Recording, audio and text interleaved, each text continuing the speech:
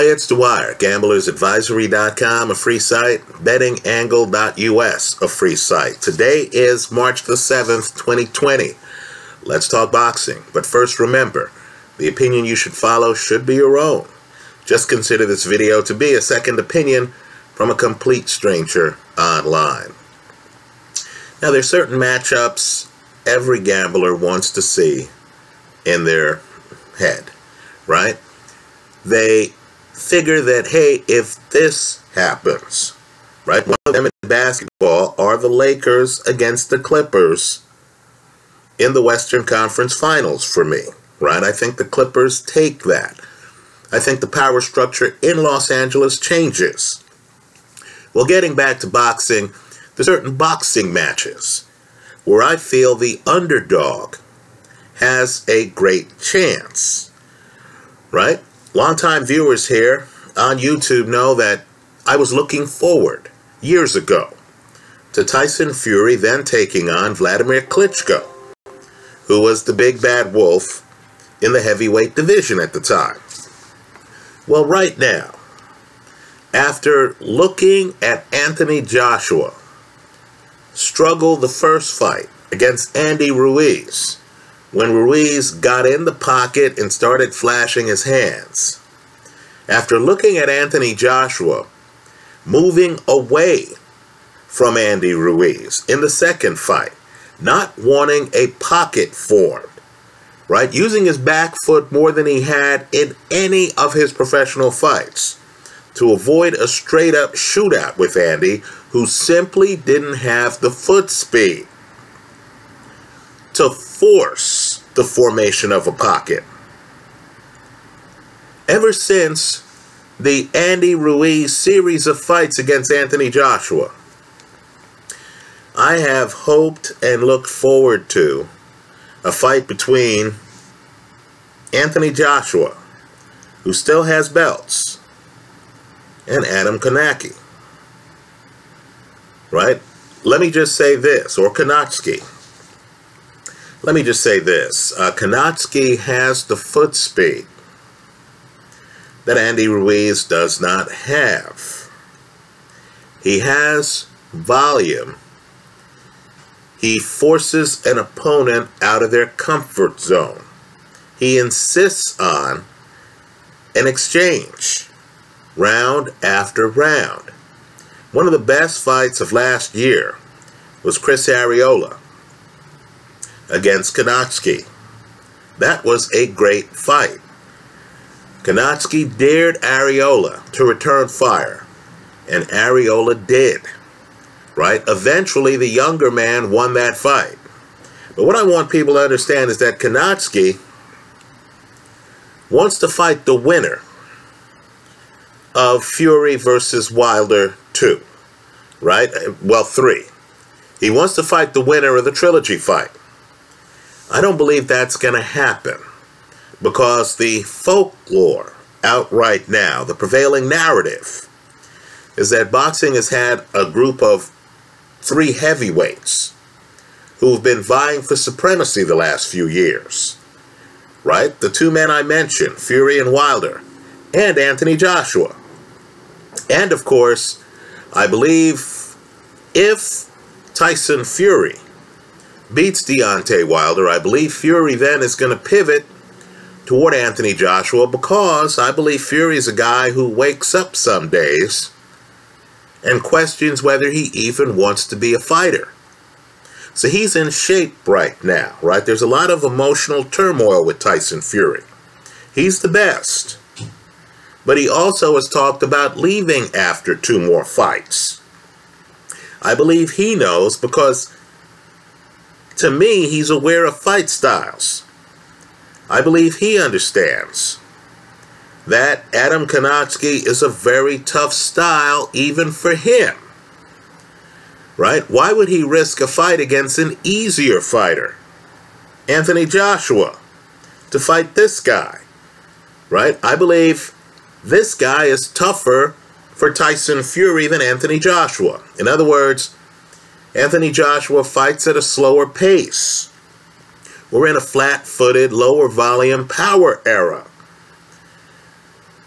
right? Tyson Fury would have the pacing advantage on Anthony Joshua. He can fight faster than Anthony Joshua. He'd be able to move faster than Anthony Joshua. He'd be able to pop jabs, get out of the pocket, then decide when he wanted to re-enter the pocket. Right? Joshua is very similar to Vladimir Klitschko. Understand, Tyson Fury, when he fought Klitschko, was able to put both hands behind his back at times. He knew Klitschko couldn't fight at his pace. He doesn't know that with this guy. Right? Let me also talk about a community that often is overlooked, that really is a gold mine for promoters. Right? We've heard about different boxing communities. Right? The Mexican community comes out, supports their fighters. Right? Boxing is a meaningful part of Mexican culture. Mexican fans know the top fighters. If Canelo's in an arena and people see him, they'll come out for him. They'll pay for the pay-per-view. Well, there's a community like that in the tri-state area. Right? New York, New Jersey. Understand, very rich boxing community. Very rich. Just think about the heavyweight, since Kownacki is a heavyweight, out of the tri-state area in the last 30 years, right? Mike Tyson, Mitch Green, Riddick Bowe, Shannon Briggs. Understand, today in the tri-state area, Kownacki's not the only ranked contender. You had another one who had a title shot scheduled with Anthony Joshua, Big Baby Jarrell Miller, who blew it. Well, let me just say, the Polish community in the tri-state area, right, that New York City and surrounding areas, will include Newark, is huge.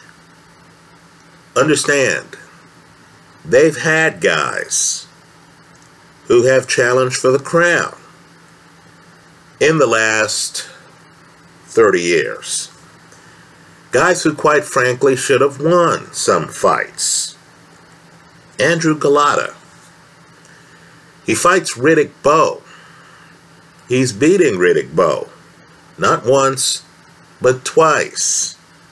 Now, Riddick Bowe was extremely talented. Combination puncher. Faster hands than Golota. Right? Golota needed to go to the body to slow down Riddick Bowe's hand speed. He went south of the body. Gets disqualified for low blows. It's so bad, Lou Duva at one point tells him in the rematch, don't throw shots to the body. Golota panics. Starts throwing low blows again. Gets disqualified. Well, understand, Golota was such a major contender that he then faced, in my opinion, one of the best heavyweights of the last 30 years. Right? There are two guys who I put on the same level as Tyson Fury. Understand, they have better resumes than Fury. Fury is trying to be the best heavyweight of his generation. These guys were. Right? Andrew Golota steps in the ring with Lennox Lewis. This is the 1990s. Lennox Lewis knew that Andrew Golota could not fight on his back foot. Golota did not make it out of the first round. So then you have a borderline Hall of Famer. I would put him in the Hall. This guy was the light heavyweight champion. Understand, he then gains weight. There's a 25-pound weight difference between light heavyweight and cruiser. He then becomes the cruiserweight champion. He even beat Steve Cunningham, who dropped Tyson Fury. He beat Steve Cunningham twice. Close fights could have been scored differently, but let's just say he's in and he's competitive against Steve Cunningham. So then the other great heavyweight of the last 30 years, to me, the Klitschko who I felt was the better Klitschko brother, Vitaly Klitschko, decided that he was going to fight Tomas Adamic. Now, I want people to look closely at the Vitaly Klitschko resume. He fights Chris Arreola in Los Angeles.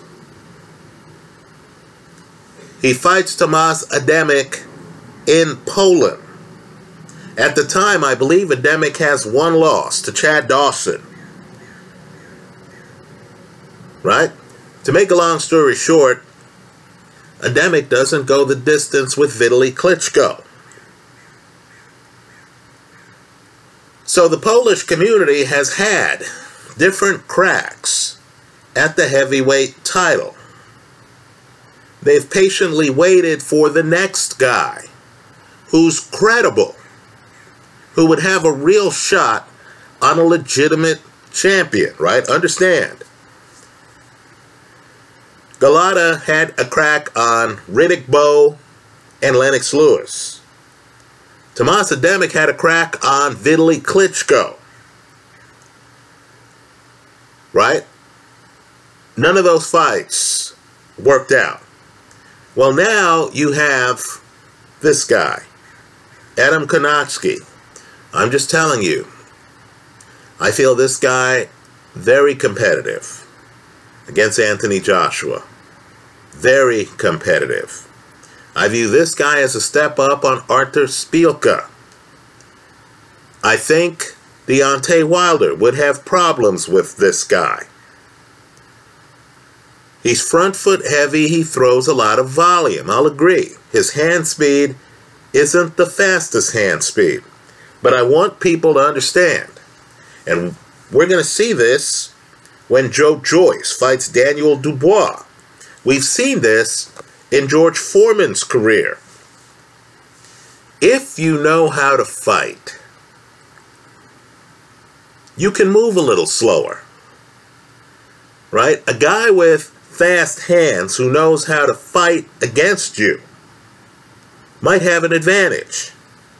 But most guys don't really know how to fight. You understand? So Kownacki, who's unbeaten, knows how to get in the pocket, knows how to force guys like Gerald Washington to overheat, knows how to force a Chris Algieri who came in great shape. I'll give Algieri that. But he knew how to force Algieri to fight 3 minutes of every round. Right? A fighter who had a reputation for coming in out of shape for some fights. He throws volume, he has power. Now know when to say when. The betting line here is accurate. Kownacki is a big favorite. I expect him to win the fight. Right? I'm going to stay on the sidelines in terms of betting this fight. But understand, I'm expecting Kownacki to win this fight by KO. By stoppage. Let me also say this too. And I know at least one of the Cunningham Tomas Adamic fights took place in Newark. Right? If a champion wants to fill an arena, right? Madison Square Garden, for example. Barclays, right? The tri-state area has boxing venues. Just have a champ like Anthony Joshua fight Kownacki in the tri-state area. Understand, they know boxing in New York City. Right? This guy knows how to fight. Just think about the boxing culture of New York City. Right? And of surrounding areas. Shakur Stevenson's from Newark. Right? You've had guys like Paulie Malignaggi, Zab Judah, Chris Algieri, out of that New York area. Danny Jacobs. Derevianchenko, who, in my opinion, beat Triple G his last fight. Isn't it interesting that after that last fight, Triple G, of course, is still angling for a fight with Canelo, has not given Derevianchenko a rematch. Right? Understand, boxing culture in New York City is thick. You can imagine the wars in the gym Kownacki has had. Right? If a Anthony Joshua were to announce that he's fighting Adam Kownacki, let's say the third fight for Fury Wilder ends in controversy, and then they want to do it again. Understand, if Wilder beats Fury in that third fight, I don't see how, but if he does, they would have a draw, then they would have one for Fury, one for Wilder. If those guys are unavailable for whatever reason, let's say the winner gets cut. Let's say Fury wins the third fight, but is bleeding like he was at the end of the Otto Wallin fight. If Anthony Joshua looks over at Usyk, who's dangerous, better boxer, quite frankly, than Anthony Joshua. Not a better puncher, but a better boxer than Anthony Joshua. Right? And if Joshua wants a payday, and if Joshua needs to exercise the ghost of having lost on American soil, right? If he were to fight this fighter, I'm just telling you, the pay-per-view numbers out of New York City would be bonzo. There would not be an empty seat in the arena. Right? I view Adam Kownacki as the best heavyweight out of New York City. Let's flip it. Let's say Kownacki decides to go to London. Let's say Anthony Joshua says, hey, fight me in front of my fans. I'm British. Why would I give that up for a heavyweight fight? Right? You come fight me in front of my friends and family. Right? I'm just telling you, many people, as you can imagine, show up in London, see the cosmopolitan flavor, the energy of the city, and they're overwhelmed. A New York guy like this wouldn't be. Let's just say, too, that Joshua wouldn't have to look hard to find Kownacki, right? That's the one knock on Kownacki. He's so busy finding you that you know where he is. Joshua would have a firefight on his hands. Given that Joshua has the superior punching power, would he take that fight? So I want people to look at this heavyweight. Again, I believe he's the best heavyweight out of New York City. He's very good friends with Big Baby Miller. But I believe that Miller isn't as elusive as this guy is in terms of getting inside, throwing punches and stuff like that. Right? Both guys have a very similar fight style. I believe this guy is the crisper puncher. Robert Helenius is big and clunky and slow. He doesn't have a hand speed advantage on Kownacki. This is exactly the kind of heavyweight that Kownacki destroys. Helenius went the distance against Dillian Whyte. I do not expect him to go the distance against Adam Kownacki. I also want people here to just understand the sociological significance here. You have a Polish community. There are many excellent Polish fighters in different weight classes. At heavyweight, this is their guy right now. He's unbeaten. He's beaten some guys who have had shots at the heavyweight title. He's calling out the heavyweight champions. And I'm just telling you, he's guaranteed box office. Right? The Polish community came out for Tomasz Ademik against Steve Cunningham. Right? I'm just telling you, this guy, who's fought on the big stage in New York, right? This guy would pull a crowd. More importantly, he'd have a chance. I like Adam Kownacki here. I'm expecting a KO. I'm not betting on the fight. I think it's properly priced. But understand, I'm expecting a KO if Kownacki is who I think he is. He's going to get inside on Helenius so early that by the start of the 4th round, you heard me right, the 4th round, Helenius is going to be spent, right? Maybe he survives another couple rounds, but you're going to know that Kownacki is on top, right? Don't be fooled by Kownacki's appearance. People seem to expect every fighter to look like a weightlifter, right?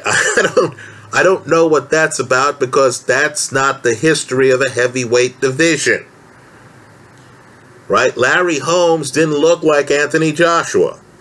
Holmes was a dominant heavyweight champion, right? Understand too, Kownacki's nickname is Babyface. Don't be fooled by his face. Boxing has a long history of guys who look friendly and amicable. Canelo, right now, right? Looks like the friendly neighbor you have in the ring. You don't want to mess with his punching power. You don't want to question his heart. This is a fighter to watch. The next wave of heavyweights is almost upon us, especially if Tyson Fury retires in 2 fights, right? The focus needs to start to shift toward Kownacki, Dubois,